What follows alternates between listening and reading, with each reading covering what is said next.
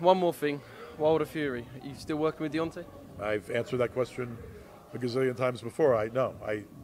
Everyone knows I'm not working with Deontay, and I haven't been shy about it. My relationship professionally as a promoter for Deontay and working with his team ended when I set up the DAZN meeting, which is also perverse.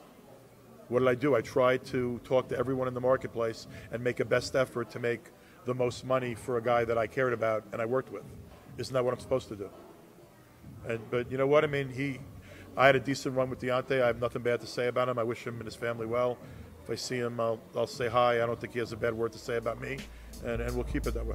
It was never a secret that Lou DiBella was exiled and subsequently excommunicated from PBC Island for having been the one to initiate the meeting between Deontay Wilder, all his people, Finkel, Heyman, and John Skipper of DAZN in order to iron out a deal that would have seen Deontay fighting Anthony Joshua at least 2 times, with a prelude of a Brazil fight. Brazil, who we all know was his mandatory challenger. It was never really a secret that by initiating this meeting, it would subsequently result in Lou DiBella and PBC severing ties. Rather, the PBC severing ties with him, because since that time, he hasn't worked with them. You don't see Lou at the PBC shows, the PBC press conferences these days, especially not in the abundance where you used to before. He was very much a part of that conversation in the past, though not involved here today. And that meeting that he initiated is the why, is the reason. But what did Lou do? It was so wrong that he fell out of the PBC's good graces. I mean, why is he not in the picture anymore? Why would setting up that meeting leave him so exiled and excommunicated from PBC Island? I'll tell you why. There's a few reasons.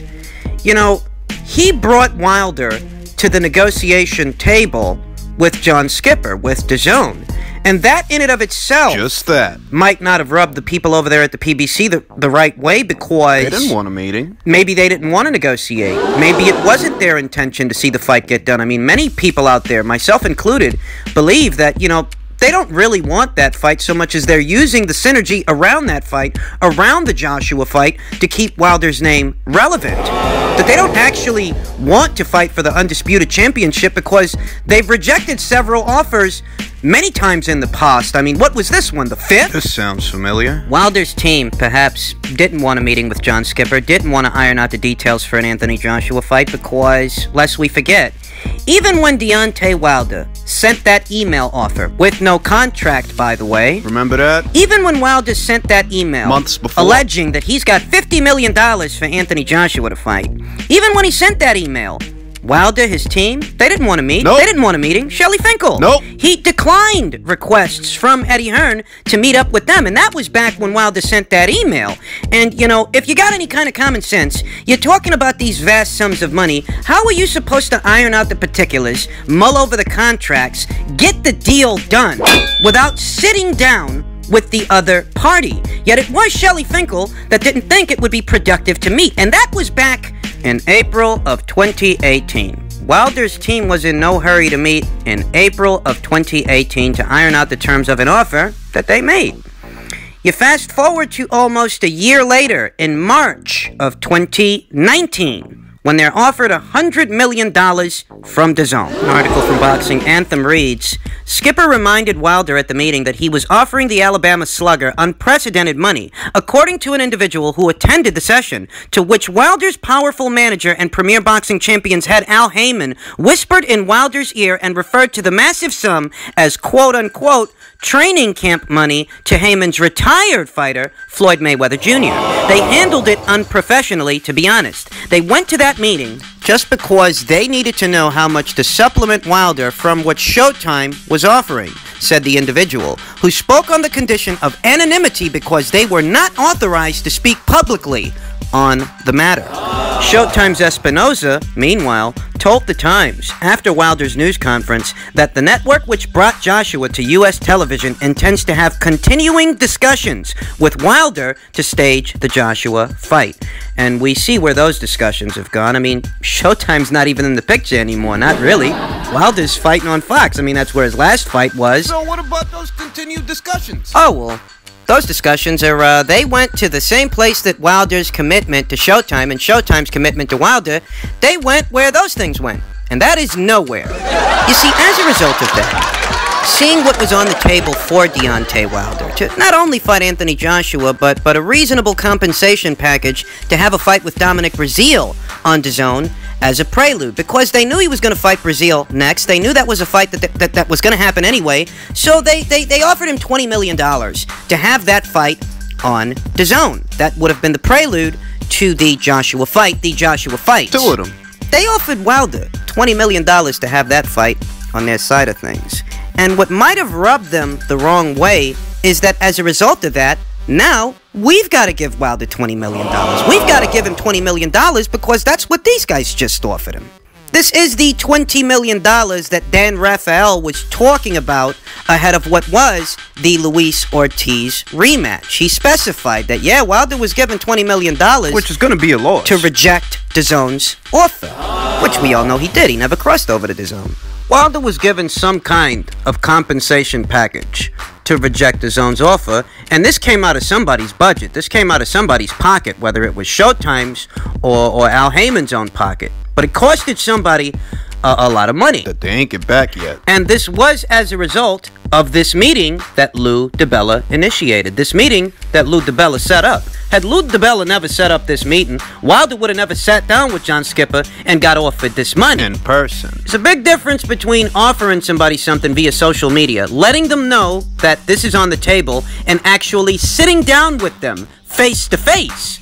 You know, had they offered him, had they made that same offer publicly, what Wilder and his team likely would have done was blown it off as bluster. You know, oh, you're just saying that in front of a lot of people. We don't believe you and we're not going to meet with you.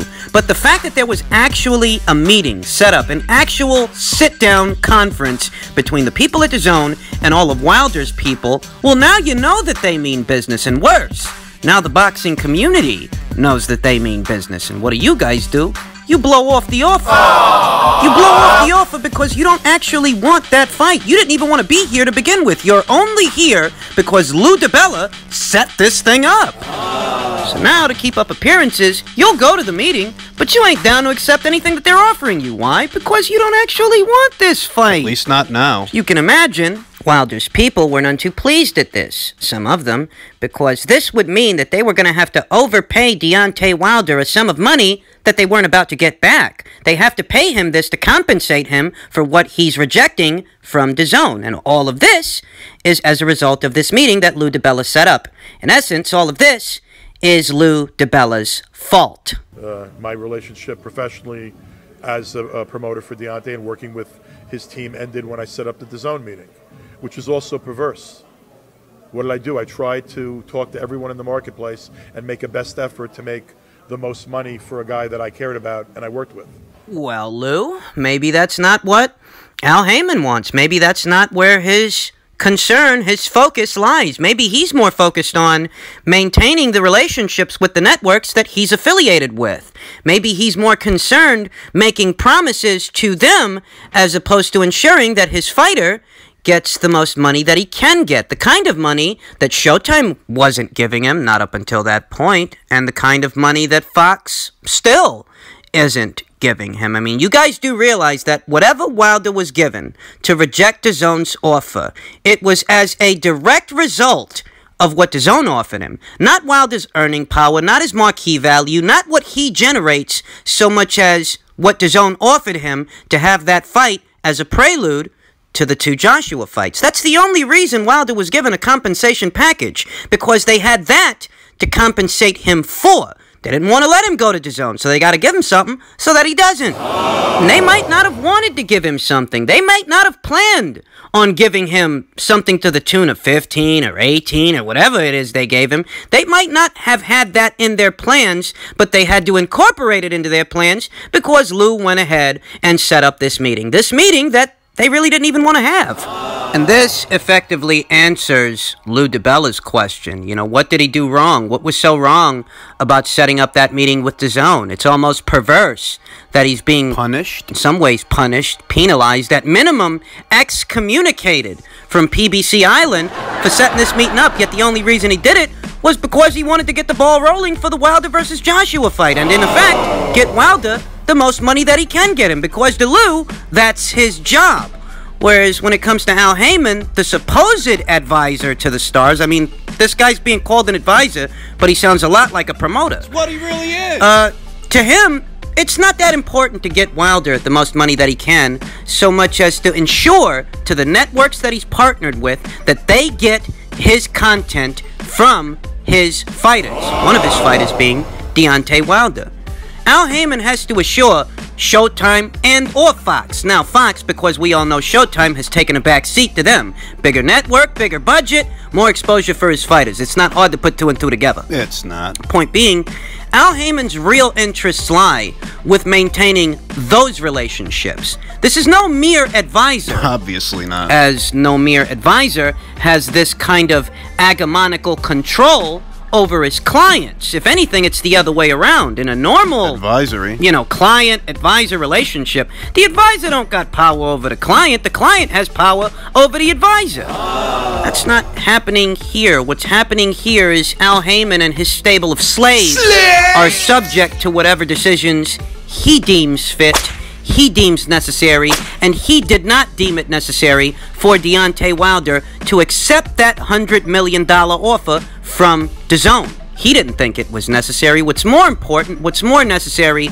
is for Al Heyman to make sure that these partnered networks get his content. Because lest we forget, his budget is coming from them. Now, this might seem like ancient history because a lot has happened since then, since, March of last year. We know that Anthony Joshua lost his belts and subsequently won them back. And in the process of doing that, scored a payday worth more than Wilder stood to make for fighting him 2 times.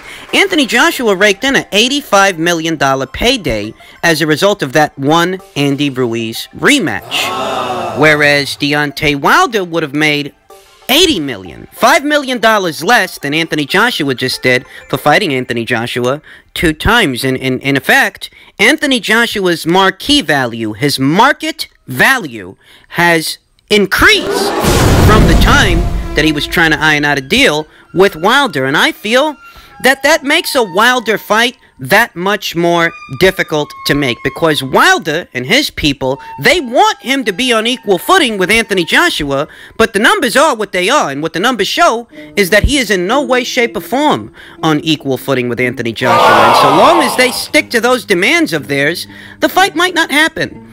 If it's Tyson Fury, a guy who's got the gift of gab, a guy who contradicts himself a whole lot, if it's Tyson Fury that wins in February, I could see the undisputed heavyweight championship title fight happening, because even if Tyson Fury is a little spacey, a little crazy, even if he is, God bless him, but even if he is those things, you know who's not those things?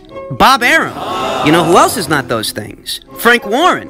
These guys are realists. They know what Tyson Fury's actually worth, and they know what they stand to make if they let him fight Anthony Joshua. Money for everybody. More money for Fury and everybody else than Fury can bring in fighting anyone else. So if Fury is the victor in February, I can very much see the undisputed heavyweight title fight happening sometime this year, maybe late. But if it's Wilder, there's no telling when this guy's going to come down off of that cloud. That is, there's no telling when his people will allow him to come down off of that cloud, because we all know this guy does what he's told. This guy's got no control over what's going on. He is merely a puppet to be puppeteered by the master puppeteer, Al Heyman. He is a slave! Whereas when it comes to Tyson Fury's side of things, they are a little bit more realistic, at least more realistic than Wilder's people. And I know that right now there are quotes floating around from old Bob Arum saying he thinks that this Wilder-Fury rematch is going to do 2 million pay-per-view buys. I know that that's not very realistic. But at some point, you've got to use your own common sense. At some point, you yourself as an individual have to be able to distinguish tongue-in-cheek comments from the actual kind of individual that you're dealing with. Bob Arum hasn't been in this business as long as he has, being a wide-eyed optimist or anybody's patsy. He knows that Tyson Fury's best bet at reeling in a massive payday with enough money for, to go around for everybody. He knows, just like Frank Warren knows, that Tyson Fury's best bet at doing that is an Anthony Joshua fight. Anything else will be small potatoes. If he beats Deontay Wilder in February in the rematch, that is the logical next step, rather than gambling with contenders who may upset you before you get the chance to fight Anthony Joshua and reel in that payday. They know that. They're not going to gamble. They don't want to leave it to chance. If Tyson Fury wins that rematch, the next thing for him to do, the next logical thing for him to do, is to fight Anthony Joshua immediately thereafter. They know. And if he wants to stick around and defend those belts, it's his prerogative. He could pull in a couple more paydays doing that, though I don't expect him to. That is, I wouldn't. Better still, Frank, Bob, these old guys, they're realists. They don't got time for the bluster. They don't got time for the hubbub. They might tell the people in the media things like they're expecting, this fight to bring in 2 million pay-per-view buys, but you'd have to be naive yourself to believe that they believe that. They have all the receipts that me and you don't have. They know the numbers. They have immediate access to them. And they'll talk up a fight as much as they've got to talk up a fight. But they know what's going on here. They know Tyson Fury, his ticket sales here stateside, and they know that he's not the draw in the United Kingdom the way that Anthony Joshua is a draw in the United Kingdom. They know all these things more intimately than I or you. So believe me when I tell you that if Tyson Fury wins the Wilder rematch, they'll take the fight with Joshua before Wilder will. Whereas Wilder and his people, they seem quite content conducting interviews to explain why things aren't happening, as opposed to doing what they've got to do on their end to make things happen. That you are not the equivalent, you are not equivocal to Anthony Joshua anywhere on the face of the earth, in the realm of marquee value, which is what this is all about. Wilder's fans have taken a liking to accusing other people of being fanagers, fans that act as managers, when all we're doing is highlighting what Deontay Wilder is talking about. Money is a motivating factor and issue for Wilder. He made that clear to Jim Gray post-fight after the Brazil knockout. The big fight will happen, I promise you that. We'll come patient, come time, and I just want you guys to have patience and give us a little time to make this thing happen. The way we all benefit from it, not only just you fans, because we risk our lives in here. So we want to make sure we get the best and the most money that's possible before we're risking our lives. I mean, the head is not meant to be hit in the first place. So just let us get our time to do recognize by what you're saying that with all due respect to these other opponents, the public does not want to see Ruiz. The public does not want to see Dominique Brazil. The public does not want to see whoever this guy is that's fighting Tyson Fury. They want to see you three fight like Ali fought Frazier, like Ali fought Foreman, like Foreman fought Frazier. So to be recognized in that type of breath for the modern day, you've got to get it on. They don't want to have a whole lot more patience. Most definitely, But you know what the saying is, Jim? Good thing come to those who wait. Wilder's the one who told you guys to be patient. Wilder's the one that told you motherfuckers to wait. So sit there and wait.